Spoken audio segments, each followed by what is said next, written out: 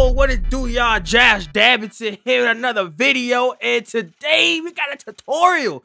Okay, now recently I've been uploading videos and I've been sitting back wondering, why are my videos coming out pixelated, like 360p quality?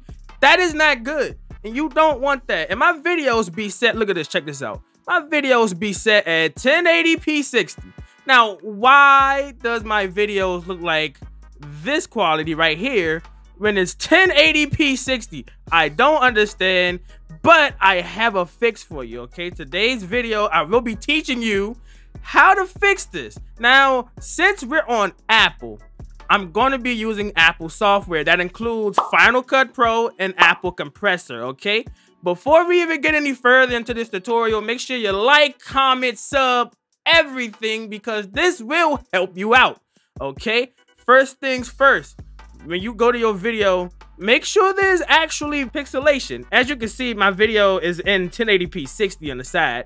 I hit play on the video, no fucking idea. And you see, Twitch can, and you can see the everything on here is blurry as hell. If you right click on your mouse on YouTube and go stats for nerds, and you go up here, the codec that YouTube is using for my video is AVC1, which is a bad codec. It compresses the video file down. I don't really know the gist of it, but all I know is AVC1 is the bad codec, and they give it to people who have less subs and videos that perform poorly. So if you don't have a video that's got a lot of views or something like that, you won't be getting this codec. But there's a way around it, and I'm gonna show you. Okay, so this is the original video, right? This is the video I did yesterday that I redid. I re-rendered it and everything. Okay, so this is in 1080p. This is going to be in 1440. Now, stay with me now.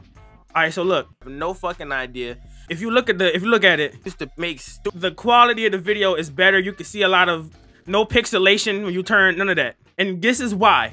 Go to stats for nerds, and voila, I have the good codec, VP09.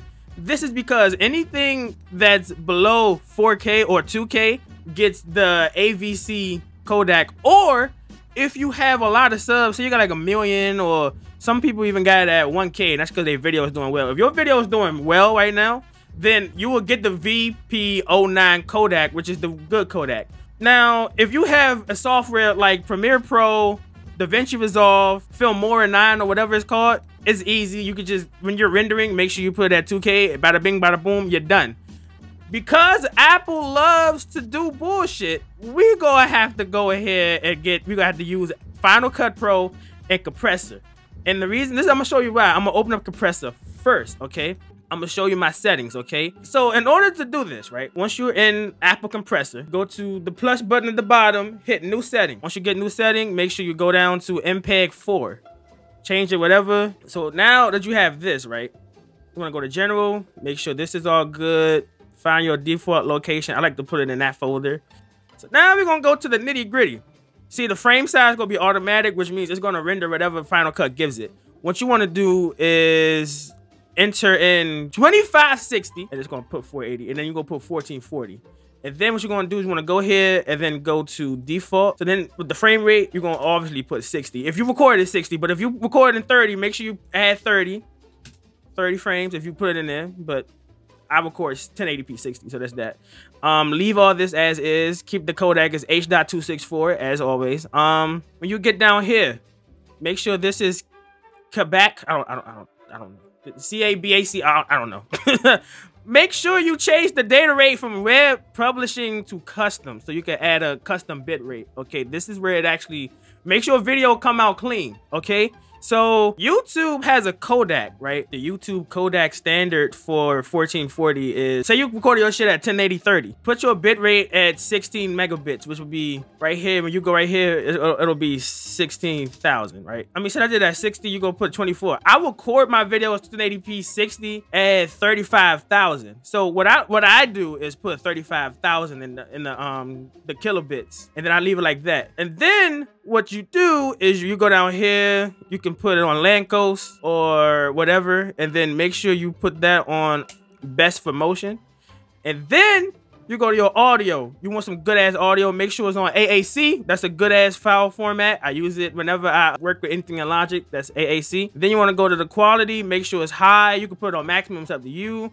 As an audio engineer, I'm conditioned to put it at 32. 320 kilobits. That is the highest you can go, but you could put it at 256 and that still be a good quality, but make sure it's not 128. So now you got all these settings correct. All right, make sure you go back, double back, do a little search. See, it's 15 gigabytes. It is what it is. For some reason, it always does this for me. So now you have 2560 by 1440. You're done. You're done, right? Now, what you want to do is this setting is going to be done. So then you can just quit and then go to Final Cut. Now, the way I just showed you, that was the paid way. There's a free way, and it's very tedious. I'm gonna show you that towards the end of this video. All right, so now we at the video that I just made. And then what you want to do is you want to go to up here. You go to the here and you go to compressor, and then what you're gonna do, you want to add it, whatever you want to add it at, right?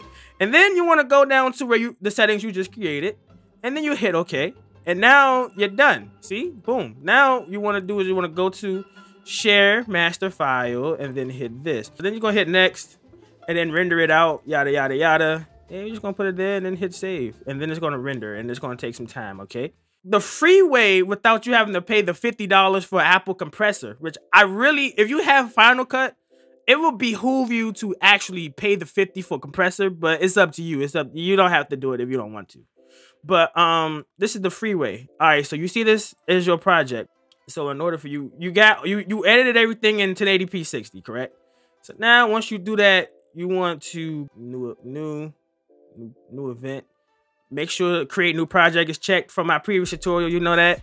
And then whatever it is, Twitch, yada yada, whatever the fuck.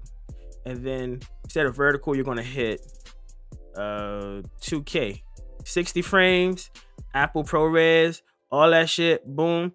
Then what you want to do, right? Once you see this, you want to go here, back to this, hit Command A, which is, it's going to select all, then hit Command C, go here, to yada, yada, yada, and then hit Command V. It's going to paste that entire timeline.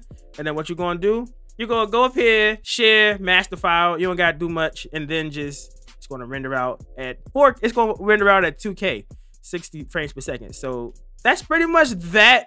And then once you uploaded that 2K footage, it's going to come to YouTube. Once you're going to give it a couple of 30 minutes or so after that to get it all together. And then boom, when you look at it, you're going to have 256 by 1440p as your current optimal res. And then your codec will be VP09, which is the good codec. That right there will make sure that your video is not blurry and none of that when you put it on YouTube. And if you found this tutorial helpful, make sure you like, comment, sub, all that. And yeah, JoshDabbington out. Peace. Hope you enjoyed.